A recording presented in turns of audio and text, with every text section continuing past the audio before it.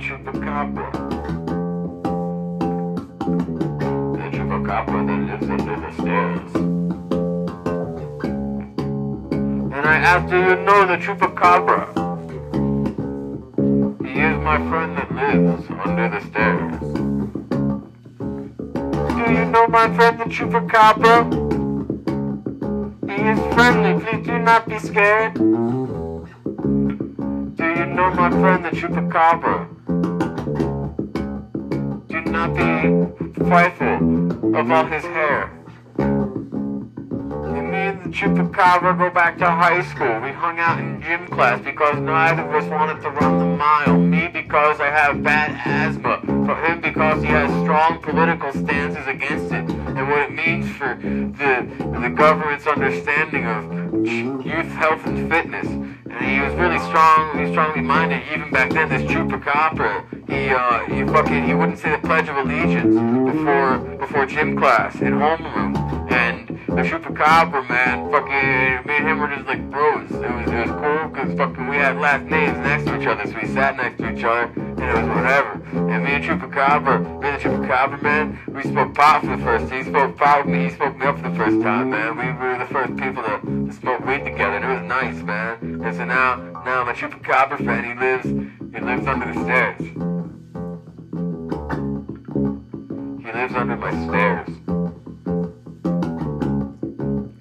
And he got a lot of posters that have slogans about anti-government philosophies and how the government uses propaganda to control the minds of its citizens. And he's got propaganda about how the government's had UFO technology since 1950 something, and how fucking they keep it from us for the oil and the gas markets, and how they have UFOs that have been re-commandeered to fucking by subsets of the FBI government, and they use them to sell drugs. They use them to sell crack and coke.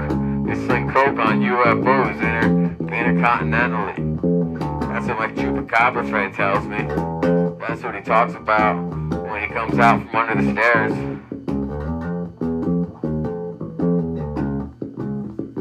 When he comes out to eat cereal, like 4 in the afternoon. So you think that's an appropriate time to fucking have cereal to start his day? It's 4 in the afternoon. And he says that the idea that we should start any earlier than that is a construct provided by the government. But I don't argue with that, because the Chupacabra friend has always been there for me. And like, what are you gonna do? Are you gonna fucking argue with the Chupacabra friend that's always been there for you? He hangs out. Like fucking some kids used to pick on me fucking after school, fucking at the park. And my Chupacabra friend, he was like, yo, bruh. He went, ka-ka-ka-ka-ka-ka. That's a fucking Chupacabra noise. And fucking, he put his fucking fist up, so he was squaring up like he was ready to fight. And that was that. And like fucking, we were bros, fucking, we were like, hey. And he was like, hey. And that was it. Fucking.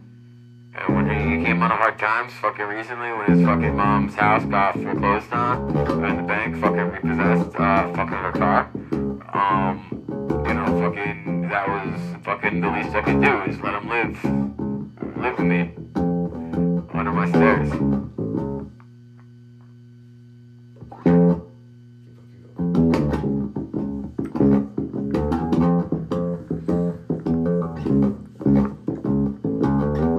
So find out tragic as it was to me when the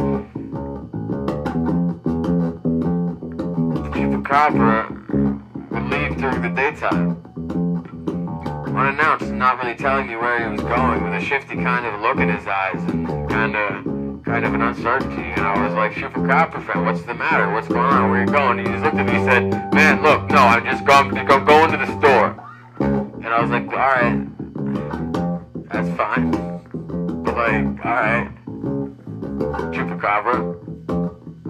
It's like, you should never call him Chupacabra by his full name, but like, fucking, I just wanted him to know that I was worried about him.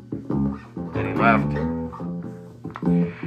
And so the day goes by and he comes back home and he's eating his cereal and it's no big deal, and then whatever, and we go to bed and he goes under the stairs.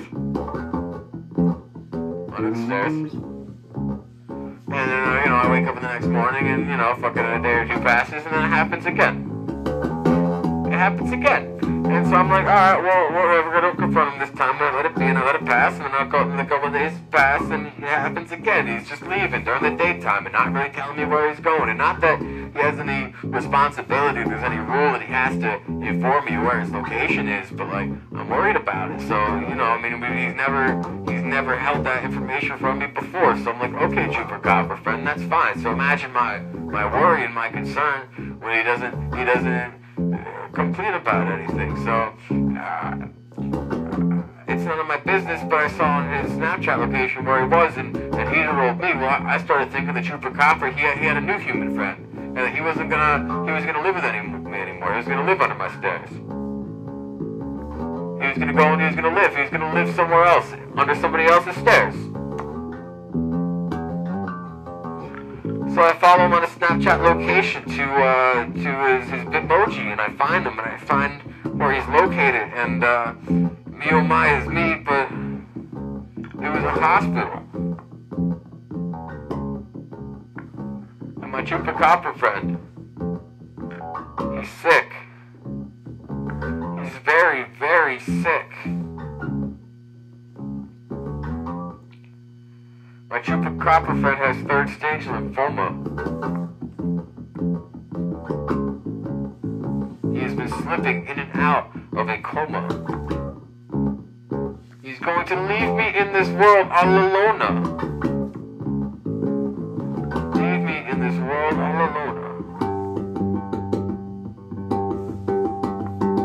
So imagine my concern and imagine my surprise when my poor Sasquatch friend, the Chupacabra, could not even open his eyes. In his hospital bed, just breathing just a little bit. And softly he said, "Do not worry, do not fret, my friend. It's been a long ride." I almost quoted fucking, what's the Paul Walker song? Rest in peace, Paul Walker, you're my Sasquatch friend.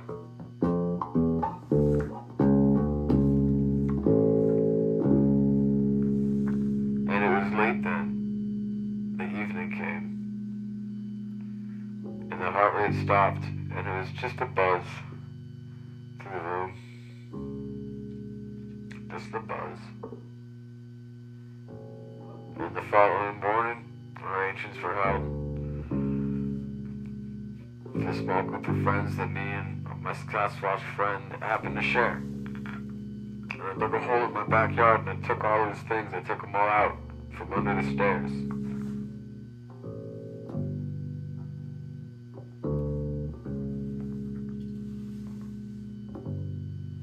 It took a couple of hours for me to dig the hole in the backyard, but I got it done. It's a big hole. It's about 8 feet deep instead of 6, because he's a Chupacabra. And it's 1.5 times as tall and about twice as wide as the average grave hole. But I got it to have perfect right angles, very rectangular, and it feels very official, even though I can't afford a custom coffin for my Chupacabra.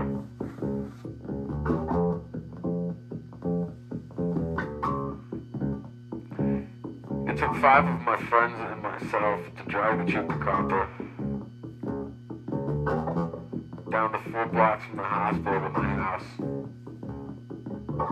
We tried to get him on a wagon.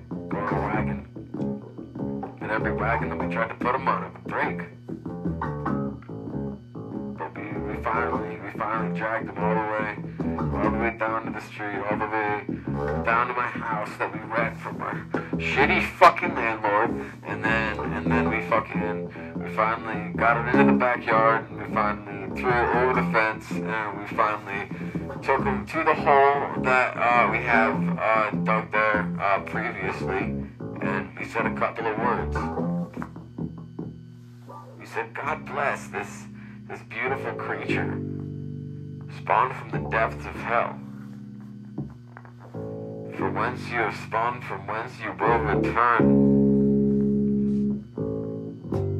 Thank you for your service and watching over me. Please watch me in death as you have in life. And for you and for your kid, and for your legacy, I will watch you too. And you could spit on me, and I would spit on you.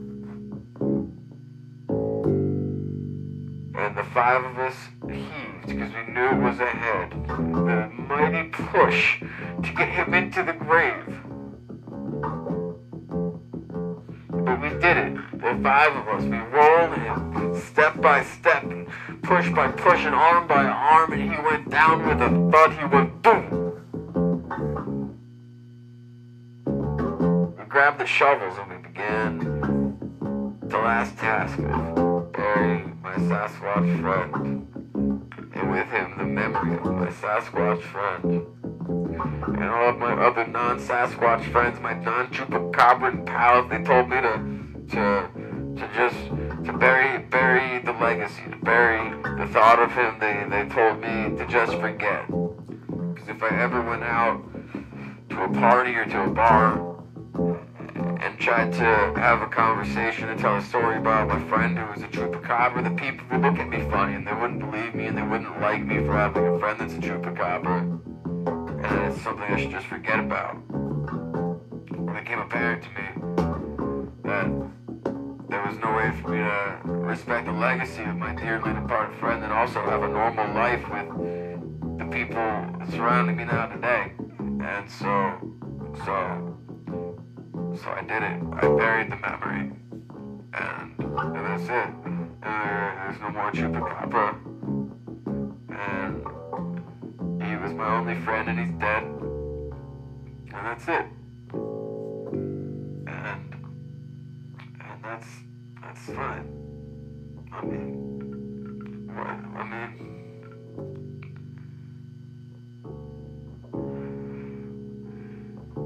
his mom had passed away a couple of years after the bank had taken her house, and his dad walked out on him as a kid.